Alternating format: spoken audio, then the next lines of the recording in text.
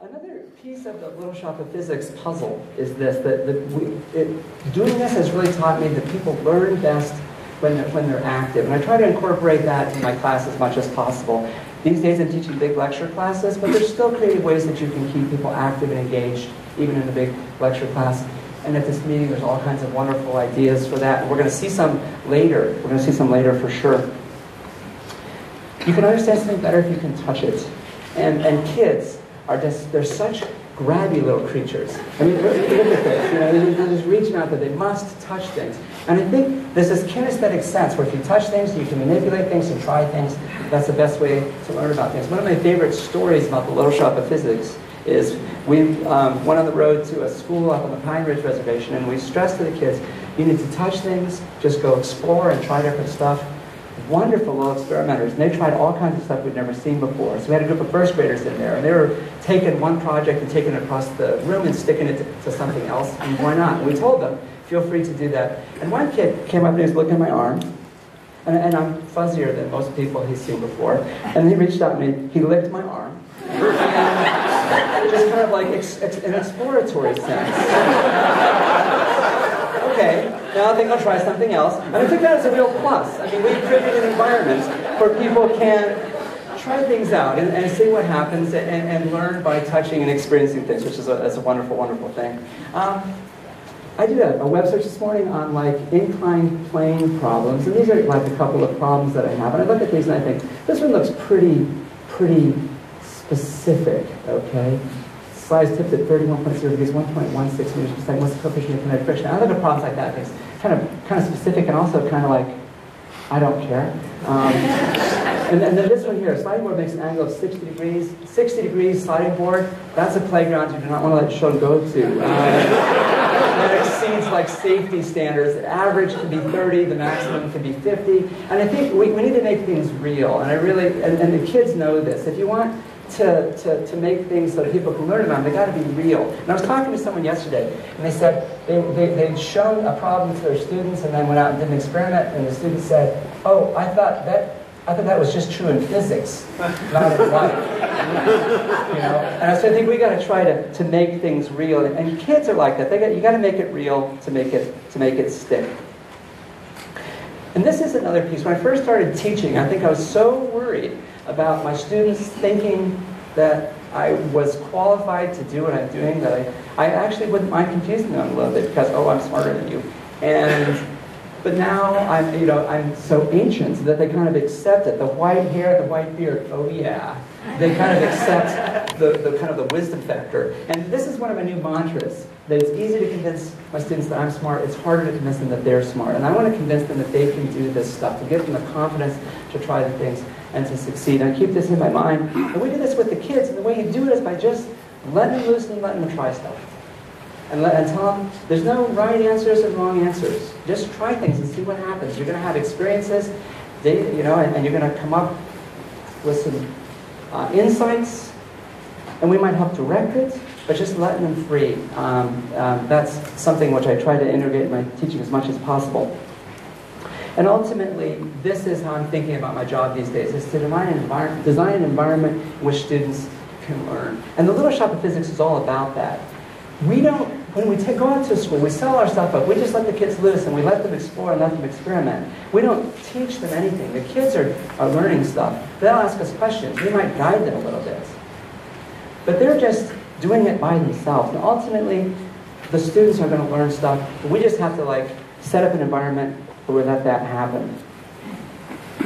And to have the students be enthusiastic and enjoy it, we have to share that enthusiasm.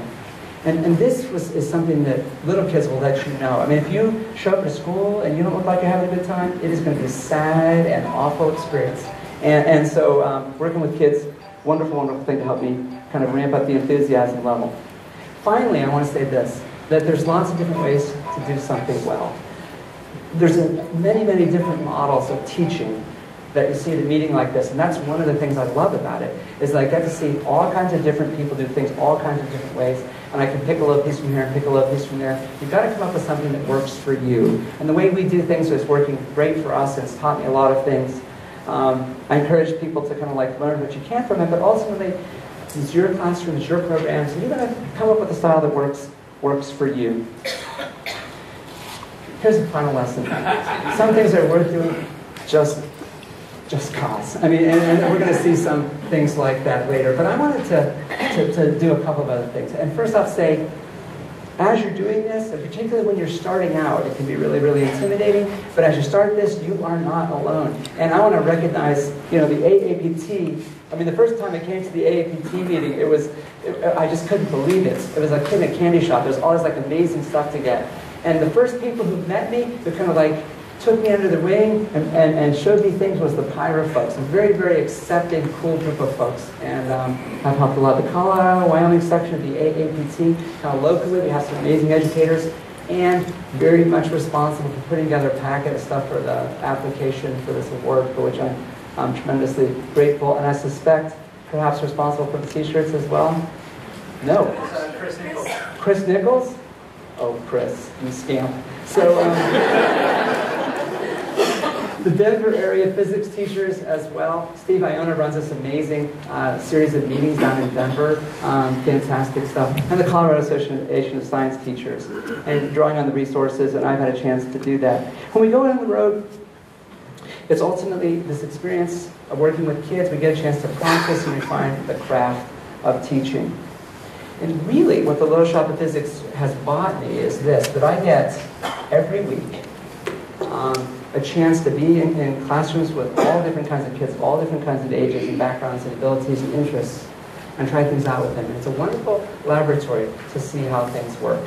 And so going on the road, taking physics outside the classroom, I mean, it's great for the kids that we visit, but the main beneficiary has been the people who present the program. These are some folks who are physics teachers or physics teachers to be, who have learned a lot about teaching physics by practicing in the classroom. And sometimes I think people doubt if, the experience of explaining things to kids transfers nicely to the college classroom. Oh, but it does. Because I think it's a lot harder to talk to a 10-year-old about stuff than it is to talk to a 20-year-old ultimately.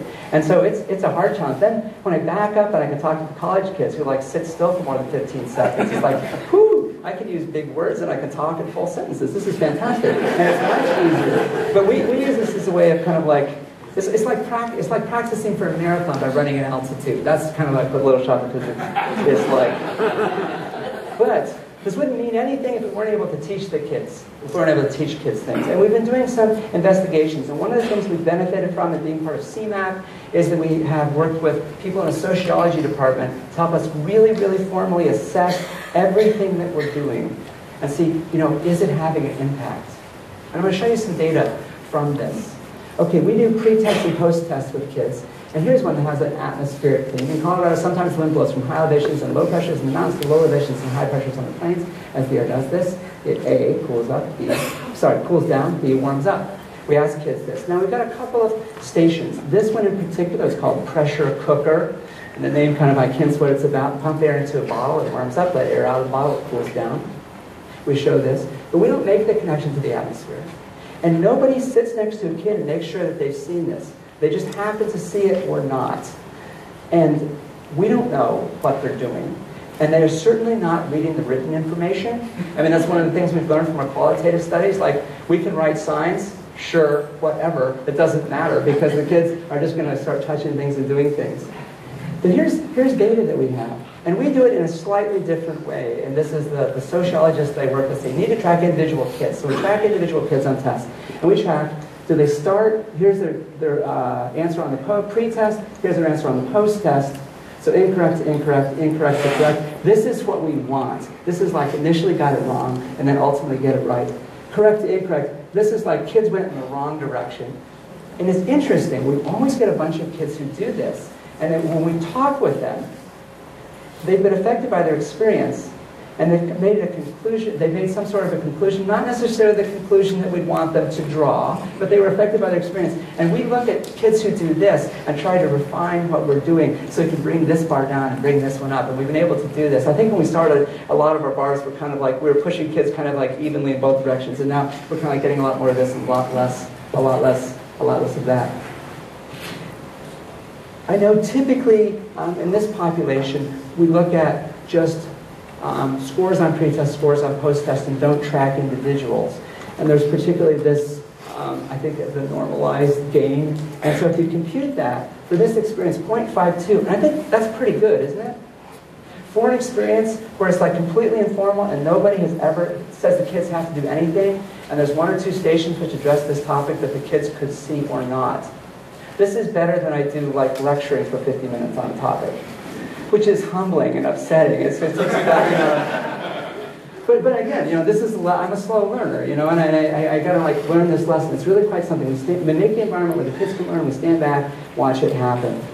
Which type of light has the highest energy? Photons. This is a question that we ask. Now, we don't talk about photons when we talk to kids. We don't use that word necessarily. But they play with red lights, and they play with blue lights, and they play with ultraviolet lights, and they play with infrared. And they get this idea that blue is somehow zestier than red. And they're the ones who make this connection. So ultimately, they end up being able to transfer it to answering this question correctly, which is really gratifying and cool. And we see this on lots of different kinds of questions, that we're actually able to teach people content and able to come up with pretty decent learning gains in this very informal, as Nissa stated it, high entropy environment. Very, very gratifying, really, really fun.